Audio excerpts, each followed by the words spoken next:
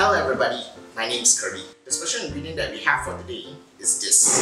You see this? This is what you call a salmon skin. That aside, the topic that we are having today, it's more or less about the popular snack food, which is the salmon skin chips. One thing that I have to mention is that these salmon chips, they are like so freaking expensive.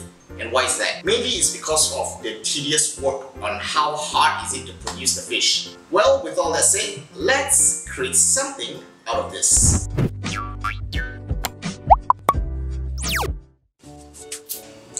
Okay everybody, the special ingredient that we have for today is this salmon skin. Judging by the color of the skin, this is most probably made from an Atlantic salmon skin. Based on the supplier that I bought this skin from, this skin is actually a smoked salmon skin. This skin has already been salted, which is convenient to me because if it's salted, it means the moisture of this skin has already came out from the skin. And it's gonna be easier to make this skin a little bit drier so that I can deep fry the skin later. I don't think there's much to say about the salmon skin, but if you want to take a look at the ingredient, alright, here we go. Based on what I can see from the skin, it looks like a typical salmon skin. This salmon skin has like all the scales inside here. I can say that after descaling this salmon skin, you're gonna lose a lot of weight.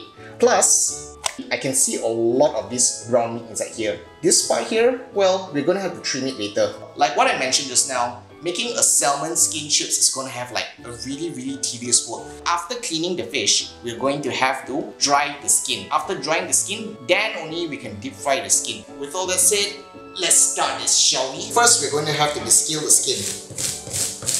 Yeah, it's very messy. This is one of the reasons on why it is so freaking expensive. And believe me, I can say that this is actually the easy part. Next, I'm going to clean this really nice until there's like no meat left. You can do it like this.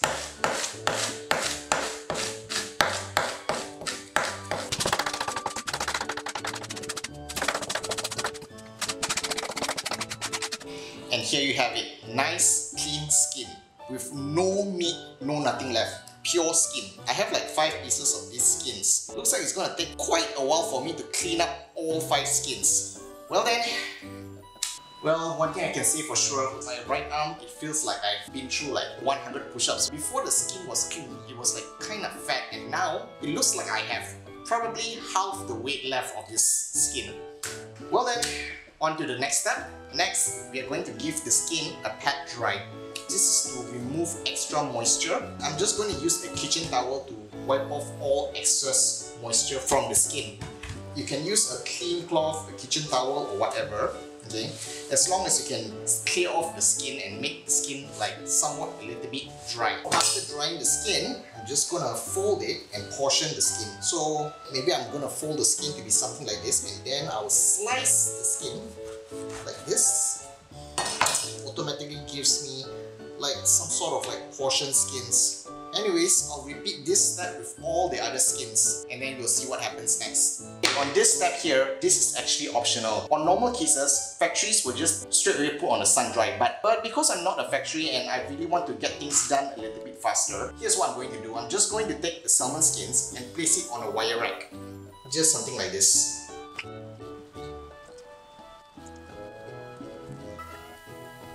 Well, this is what a tray of salmon skin actually looks like. Well, into the oven. Okay.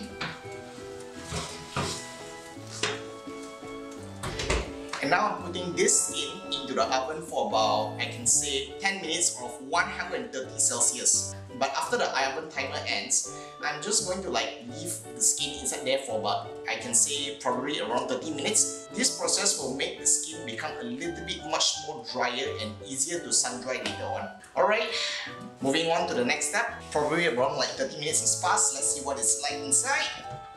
Woo, that's a lot of steam. Okay then, on to the next step. And here we have it. Okay, this is what the skin is like when it's out from the oven. Some part of the skin is pretty much transparent. You can even see through it. On to the next step, we are going to sun dry these skins. And this is a food dehydrator. It's basically a cage for me to put food inside here and leave it on the hot sun to dry. This thing actually prevents all those flies and whatever things from coming into your food. This is what you have to do. Simply put the skins inside here. After maybe about 2 or 3 days of drying the skin in the hot sun, we get this. As you can see, 5 salmon skins, and all you get is only around this much. And these are actually pretty light. Can you hear that sound? Some of the skins are like really hard. They are like leather, but they can also break and they have a really nice snapping sound.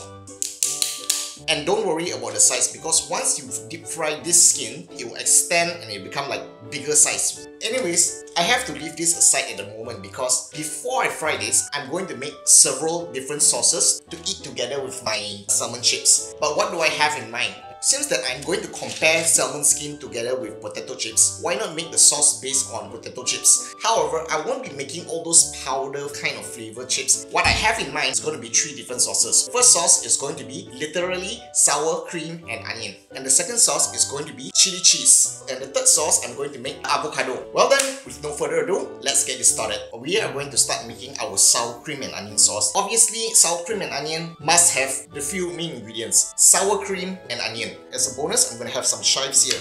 First things first, I'm going to cut out the shit that I don't need. Putting it inside here.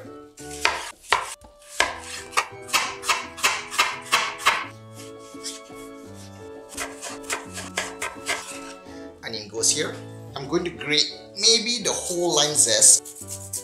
If you really want to make lime to become like really easy to squeeze, all you have to do is just roll the lime. Just press it and roll. Once the lime becomes like squishy like this, it's gonna be very easy for you to squeeze the juice out. Squeeze the juice inside. And last but not least, sour cream.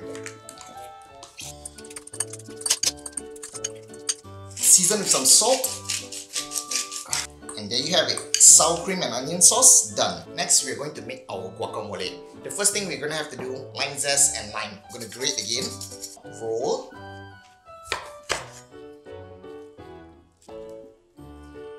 How to peel an avocado is actually quite easy. All you have to do is just press. Oh my god, this avocado might be a little bit unbright, but never mind, let's see what's inside. There we go. I'll be removing the avocado from the skin, and now I'm going to roughly chop them.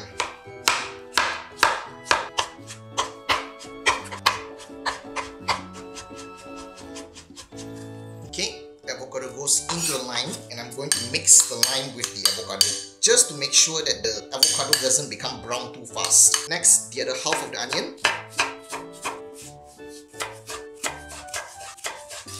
And I'm just going to use about half of the onions here. Then season, salt and pepper. Pretty much a guacamole done. And last but not least, we are going to make our chili cheese sauce. I'm going to start with some butter, some of the onions I had just now, some dry chili, a dash of heavy cream, and of course the most important part, cheese. Okay, now this is a perfect consistency. And now we are back to our skin, and what we are going to do is we're going to deep fry the skin. Watch closely what happens when I put this in the oil.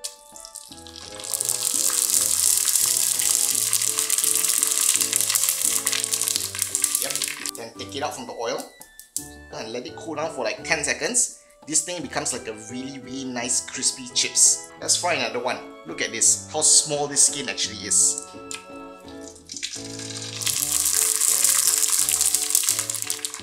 And that is how you make salmon fish skin chips.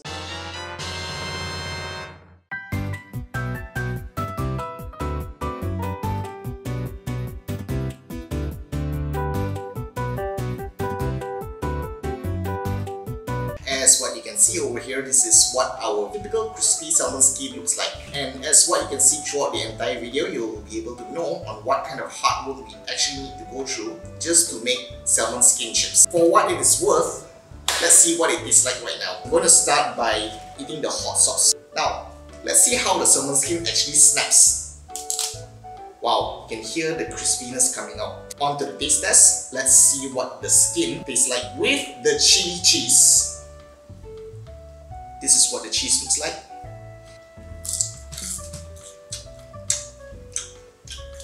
can feel the crispiness of the salmon skin, and the skin actually melts in your mouth, and you can feel the fishy flavor. It's not like a smelly flavor, but it's like the fish skin flavor is like crawling all over your mouth. If you ask me, I say it's definitely better than the store-bought salmon skin chips. Next, I'm going to try the next thing I feel is going to be a little bit more appetizing. It's going to be our sour cream and onion. Just dip this skin onto the sour cream and onion sauce. This is what the skin looks like right now. Now let's give this a try. The sour, salty and onion, it makes the sauce taste really good. The cold sauce stacks really well with the salmon skin. But of course you have to eat it fast. Okay, next, let's go with the avocado. Well, time to try this out.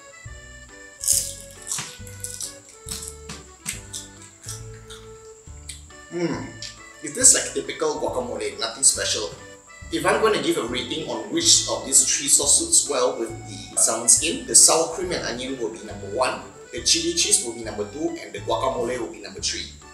What's nice about the salmon skin is that you probably can keep it for like more than a day before it becomes like soft. Well, it's pretty much the same way as potato chips. Once you leave it in air for a really long time, it's going to like become soft after a certain period of time. So best if you fry it and then keep it in an airtight container. Well then, and here you have it. This is the overall presentation of the salmon skin chips. I'm going to end my review now while I finish this meal. Okay, I'm done eating. Well, for an appetizer meal, that was pretty much a very nice meal, to be honest. On today's episode, we are introducing about how to use salmon skin raw to make salmon skin chips. You get to see why the skin is actually so expensive in the first place, and they give you like so little amount. Well, the answer is, to make the skin chips, it is like so much difficult work, and the yield that you get from the skin is like so little, but yet this is really satisfying. But overall, you never see people serving this item in the restaurant. Why? Because obviously, there is too much work needed to make these salmon skin chips, and it's also a really tedious work, trust me. Technically, when I remove the meat from the skin, trust me, my arm, it feels like I've been to the gym.